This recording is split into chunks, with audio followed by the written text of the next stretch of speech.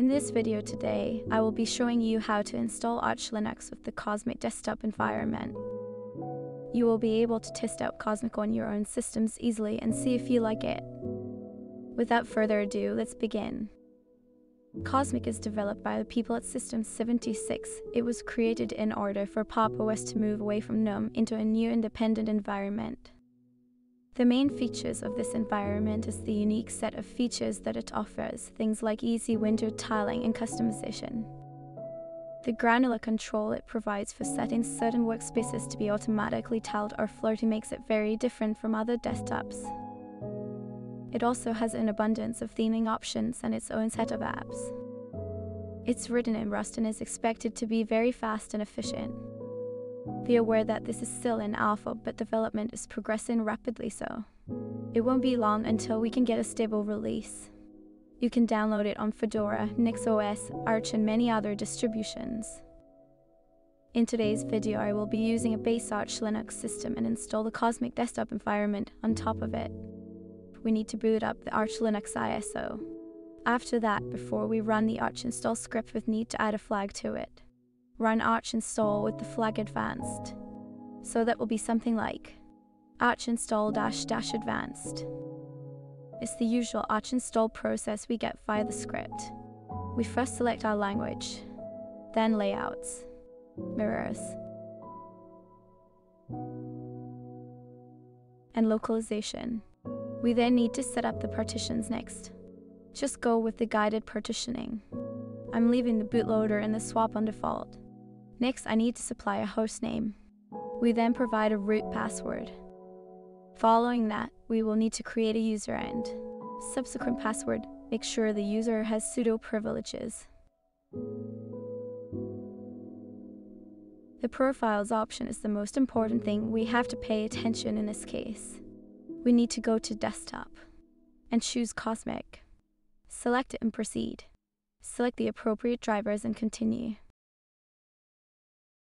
I'll leave the kernel on the default option. For the audio server, just choose Pulse Audio unless you want Pipewire. After we are finished with that, we can begin the installation process.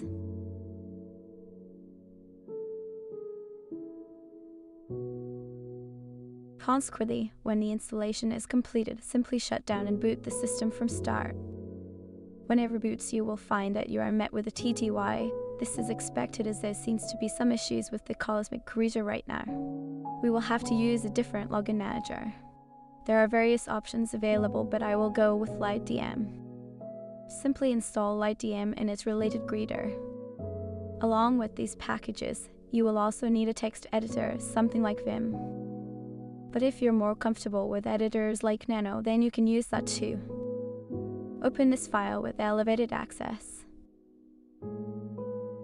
Here you need to go to the line that says ctl. Then add the following. Creator-session equals lightdm-gtk-creator. Save the file and exit.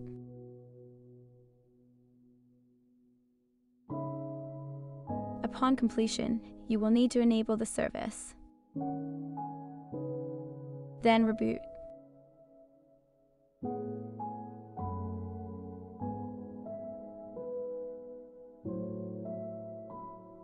Here you can see that Cosmic is selected and available. Just enter your password and log in. This is Archlinux with the Cosmic desktop. It's much more minimal than running it with Pop! OS since Pop! OS comes bundled with a lot of other applications.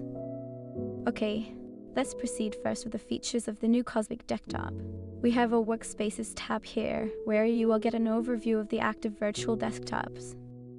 Here you can see that I have 2 workspaces open right now. One of the things that annoys me slightly is the fact that I can't close the Workspace tab by clicking anywhere on the desktop.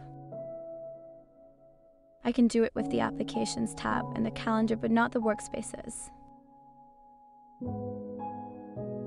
Next is the application shortcut. Here we barely see any programs installed. This is due to the fact that with Arch you get a very minimalist system. We have the calendar here. We have the other applets too, things like layout and networking. Something unique to Cosmic is this tiling applet here. We'll come back to that later. Another thing that is unique for Cosmic is the runner application here. It feels very fast and quick, and we can launch apps by typing out their names. We can also switch between windows. For example, I can switch between the browser and the terminal very easily. Next, we will be going through the settings application to see what things we can find under the hood.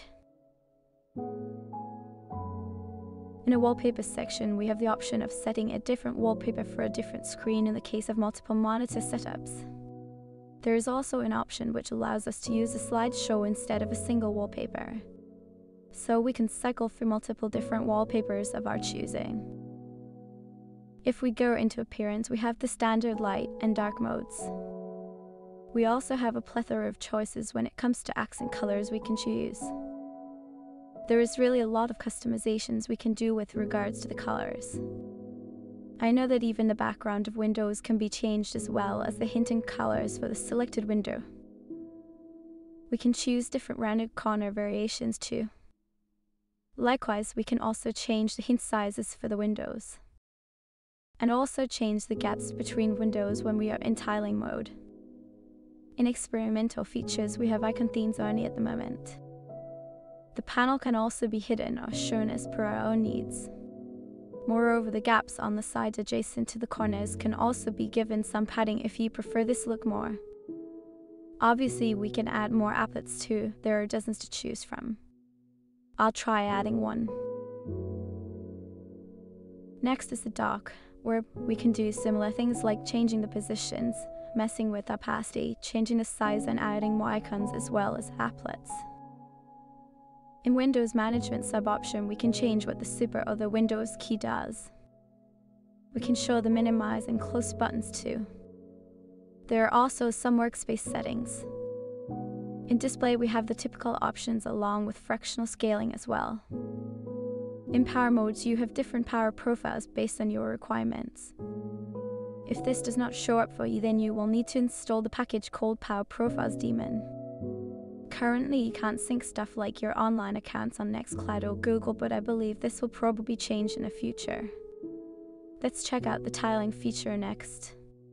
I'll just open a few windows to test it out on. A browser and a few terminals with different things open in them.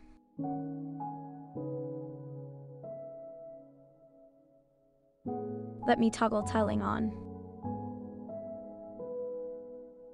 We can use Super G to pop the window out of the tiling structure. And we can use Super plus the arrow keys to change focus to the different windows. If we use Super plus Shift plus arrow keys, then we can change the orientation and position. This feels very intuitive and is very smooth, and I have to say I am really liking it. I'm definitely very surprised at how smooth and well animated this is. I can do a column layout and also a master and stack layout. I've had issues with something like hyperlink in relation to animations in the past, but this works flawlessly without any additional tinkering. Another neat feature is the fact that we can set tiling only for certain workspaces. Or if we want, we can set tiling on for all workspaces. This is nice if you want floating in some virtual desktops, but not on others.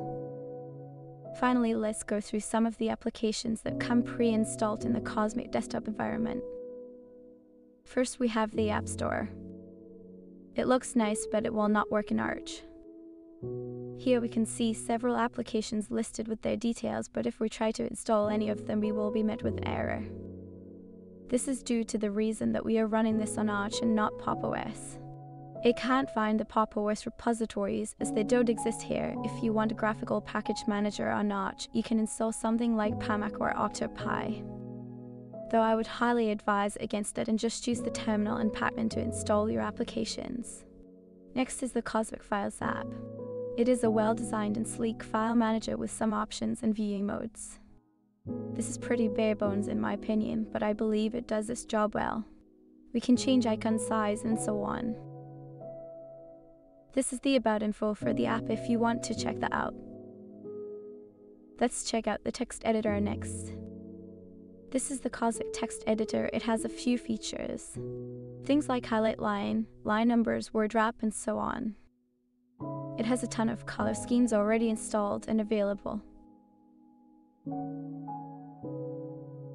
Since the system is so minimal, we would probably need to add a few applications to round out the environment.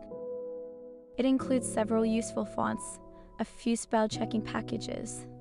I would also like to install LibreOffice for opening documents. You would also need an image viewer and a video player. And finally, a PDF viewer. In conclusion, I really love the Cosmic desktop environment. It's sleek and modern, along with feeling very smooth and responsive. I believe that if development progresses at the same pace that it's on now, it will definitely outshine GNOME as well as KDE in the future. Anyway, thank you for taking the time to watch my video.